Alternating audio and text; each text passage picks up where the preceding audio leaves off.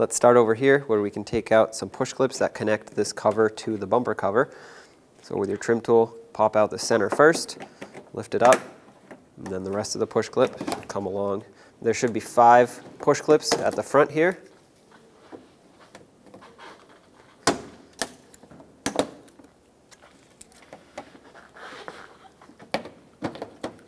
And once those are off, your bumper cover is disconnected.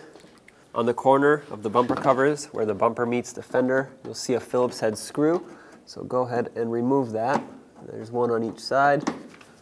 Hopefully they're not too rusty. There we go. Do the same to the other side. You have to take out from underneath. Also a Phillips head. If you follow the bumper cover along, you'll see a push clip over here. Most likely these push clips underneath are going to be extra stuck because of sand and debris that makes its way in there over the years. There we go. Got it. Take this out.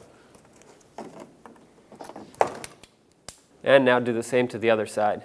And there should be push clips, 3 of them along here. Mine are missing, but if you have yours, should be 1 here, 1 in the middle, 1 on the other side. Now we have to disconnect the fog lights, so pull down on the splash shield that sits here, and if you have fog lights, that is, press on the connector and unplug the bulb from the socket. There we go. Do this on both sides, of course. Now grab the bumper cover on each side, pull it off of the fender. Got some pretty stiff clips here. At this point, there are 4 clips that are attaching the bumper to the headlight bracket, and you have to just kind of do a quick, solid movement and pull out on it. That'll get the bumper cover off of here. Do the same to the other side. And now you can pull the bumper cover straight off of the vehicle. So to take this bracket off, you don't need to take the headlight out. There will be 3 mounting bolts, all 10 millimeters, that hold this bracket onto the headlight and onto the frame. I'm going to start over here. There's one all the way in the back, in this little crevice. There will be another one right in here that goes straight up. I'm going to have to take this one out as well. And another one on the end, right over here on the fender. Take that out, and you can pull this bracket straight out.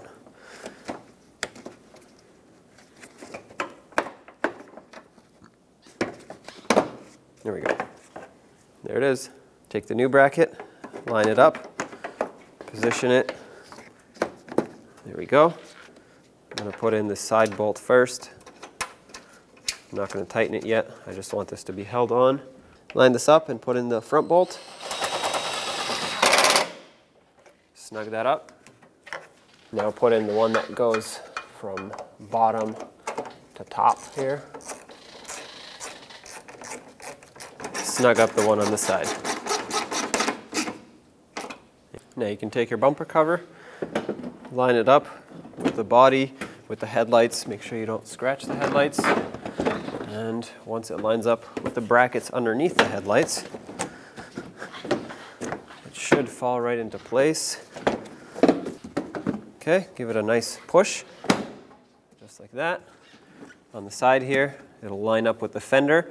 Make sure the bumper cover is sitting over those clips, and then press it on. They're pretty stiff, so you have to give them a good hit, and then do the same to the other side. Let's put these clips in here.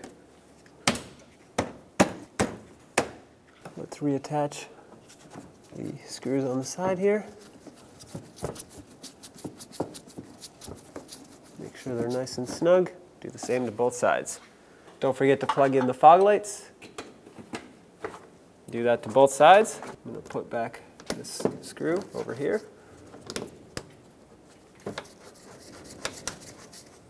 Okay, put back whatever push clips you had, lock them in.